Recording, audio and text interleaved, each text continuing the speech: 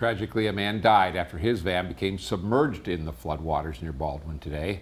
According to the St. Croix County Sheriff's Office, 70-year-old Gary Parent from Emerald was driving on County Highway E when he hit water in the road, lost control, and went into the ditch. His van then became completely submerged. Now, normally News 18 doesn't show images of fatal crash scenes. However, we felt in this case it was important to show them and to show how quickly flooding can become dangerous. Rescuers took Parent to the hospital, but he did not survive.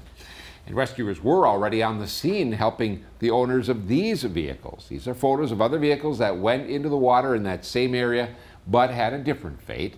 You can see at least 3 other vehicles were submerged or swept away.